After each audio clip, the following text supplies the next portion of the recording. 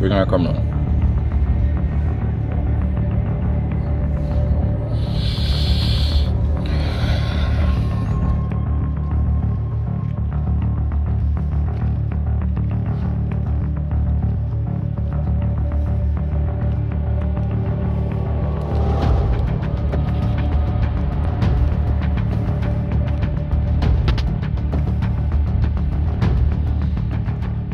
You good?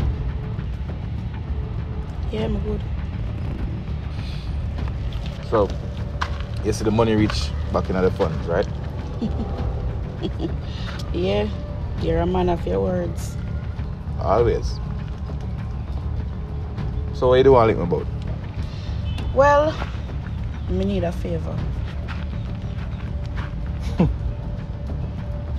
A favor? Yes. From me? Yes. Me need Stoneface and him team to be legit now.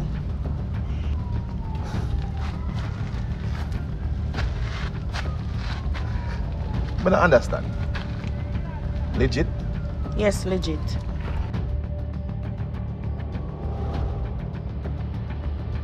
Well, me in a church now. And based on the status of my soon-to-be husband, I can't have my name attached to certain things anymore. Husband? One. Who you married to? Gladstone? That's none of your business. But, if you must know, yes. Wow.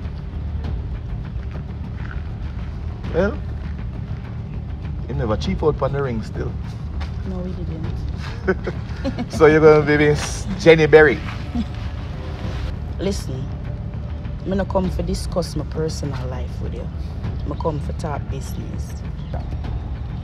Okay, well, define business, because as a businessman, there has to be some returns for me.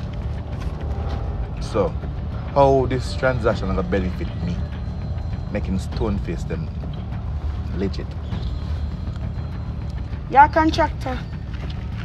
You build a house, you buy a house. I want your property them this?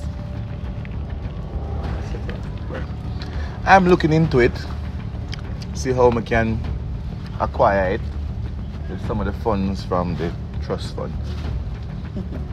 You can't put them on one of your little project them, man. If I even go as a watchman, I just want to know when them name call up upon something legit. You understand?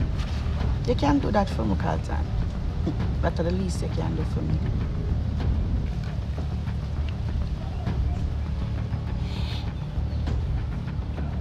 You think about it?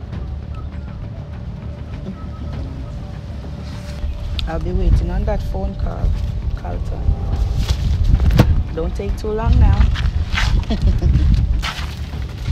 Janelle. You say it's none of my business, but you're somewhat of a daughter to me still.